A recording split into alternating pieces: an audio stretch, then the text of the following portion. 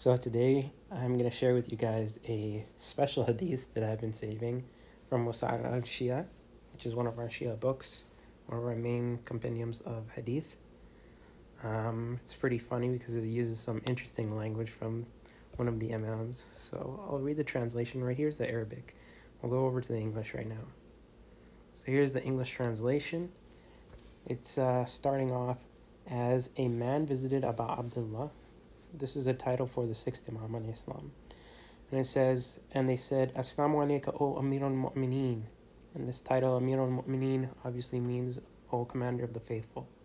So the Imam alayhi got up off of his seat and said, what? This name is not allowed except for Ameerul Momineen Ali ibn Abi Talib, who was named this. And no one was named this name other than him, meaning Ali, and was pleased with it, except that he was one who was penetrated, i.e. a passive homosexual. Now, one of the main things that you should pay attention is to the wording "and was pleased with it," because it'll come in handy later. The source for this is Wasa'il al-Shia, like I said, volume 14, page 600, hadith number 1. You can also find this tradition in other Shia books such as Bihar al-Anwar, and it's also found in Tafsir al-Ayyashi, with some slight changes in the wording. Now this is the scan of the book. You can find it right here in Wasa'il al-Shia.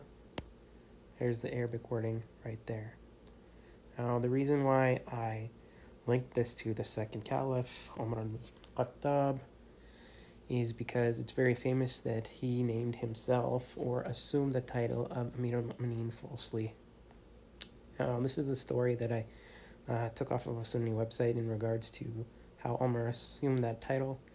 Basically, the short gist of it is, after Abu Bakr passed away, people said that his title is not necessarily the Khalifa of the Prophet, but rather Khalifa of the Prophet, because Khalifatul Rasul used to be the title of Abu Bakr. Umar thought that was annoying to say, so he wanted a new title. He asked one of his people, Amr ibn Al to find him a better title. This companion met some other people who used the term Ameerul Momineen towards Umar, and he was interested. And he took that title basically, and then he used it for Umar. And then it says right here, this is part of a hadith actually, it says, once that title was presented to him, it says, Umar became curious at being addressed Ameerul Momineen. He asked Amr ibn Al to show him how he coined the term Ameerul Momineen. Amr ibn Al said that the visitors from Kufa had used that term, and he was attracted by the term he had used it. Now this is the important part. It says, Umar said, we were in search of such a suitable term to signify the office I hold. And here is a term which is attractive. Now isn't that important? Because when we go back, it says, and he was pleased with it. And Umar is saying right here that he found it attractive, meaning he was pleased with it. So there you go. Umar is a passive homosexual.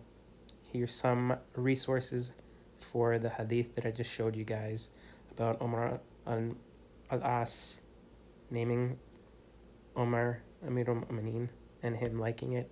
Al-Faruq, Muqaddama Ibn Khaldun, Kitab al-Adab,